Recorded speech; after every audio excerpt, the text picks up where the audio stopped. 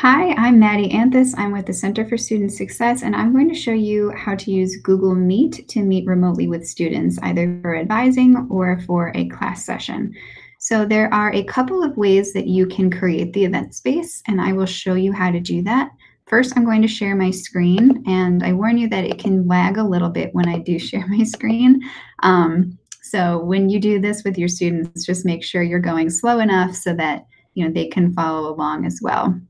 So you should be able to see my screen now. And so one way to create a conference space to meet with students is to go directly to meet.google.com. And so when you go here, it will bring up a page that looks like this. You're logged in at the top, and if you have anything on your Google Calendar that's connected to Meet, it will show here. If you want to create a new meeting, you just click this, and then I'm going to enter a generic class meeting test just as an example. And it will create a space here where students can join. So right now, no one is there, but it has created a unique URL. So what you can do is copy and paste this URL and send it directly to students. When they do click on that URL, it will take them to this exact page where they have the option to join. I also just want to note that they have the option to join with a phone. So if they do not have internet capability or they don't have a laptop at home, then they can join with audio. Obviously, some things won't be as minimal to that, but it's an option if you need to. I'm going to exit out of this to show you how to create the same kind of space, but through Google Calendar. So here's my Google Calendar. I'm going to just create an event. I created one that's a test, and it's the same way that you make any appointment on Google Calendar, but the thing is there is an option that says add conferencing. So when you do add it, you click Hangouts Meet. It's added here, and then it creates that unique URL. You can also upload files and links in Google Calendar, and when you do this, it will then appear in the conference space later. So when you click Save, that has now been added to your event. So students who have been added to this this calendar event can click this link directly. And when you click it, it takes you back to this page. So I'm not going to join, but I will go back into the meeting space so that you can see some different tools you can use. So within this meeting space, sorry about this pop-up in the middle, you can see that my colleague, Gina Morano, is in the room with us. And if you wanted to see who else was in here, you can click this little picture of people with the number 3. And if you click it, it lists all the participants. So it will list your screen share as a separate person. So it's really 2 of me and then 1 of Gina. Notice this little microphone next to Gina's face is muted.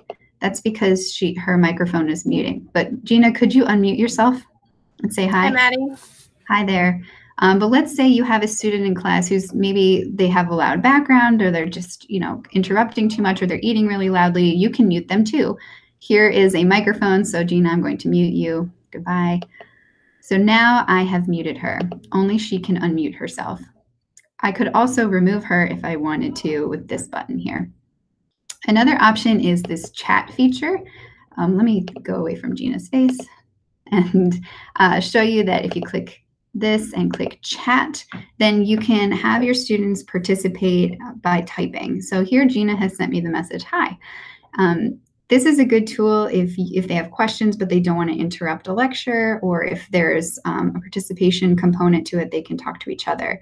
Something to note is that if you are recording this like I am now, you will get a transcript of the chat in addition to the recording. Just something to keep in mind. A few options at the bottom to make note of. We have this area that says more options. This is where you start and stop recording. It's also where you can change the layout or go to your settings. But I wanted to draw attention to the stop recording because when you exit the screen or leave the call, it does not automatically stop your recording. So let's say I was finished with this and I clicked end call and then I came back to the meeting, that would all record, which I found out in a previous take of this video. So when you are done, make sure you click stop recording.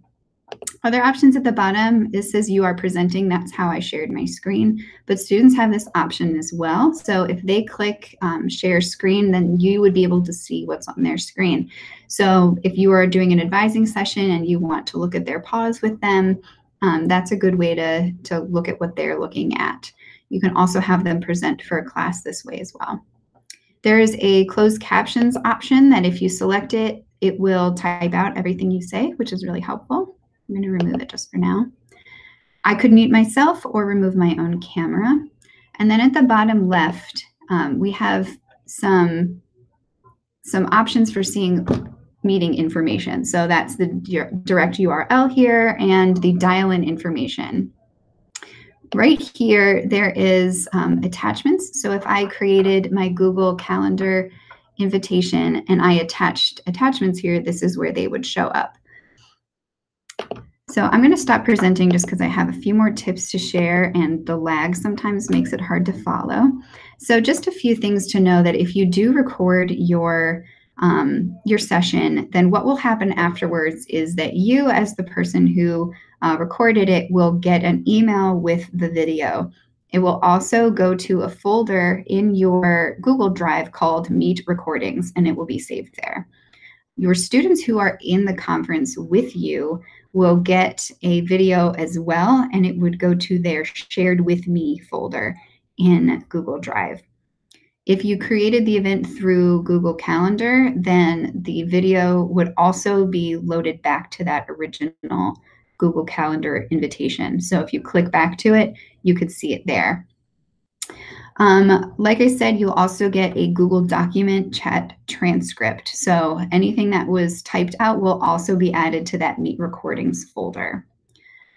Those are my biggest tips for you, but I'm going to share one more thing. So if you have any questions or if you're wondering anything after this, I'd be happy to chat with you. You can always contact me through my email. And so I have some information here. The Center for Student Success website is css.tcnj.edu. And there is my email. Note that my last name and my email do not match, but that is my email address. And finally, if there are other issues, I can give general advice on Google Meet from my experience, but if you're having technical issues, the IT help desk information is there as well. So thank you very much, and I hope this was helpful.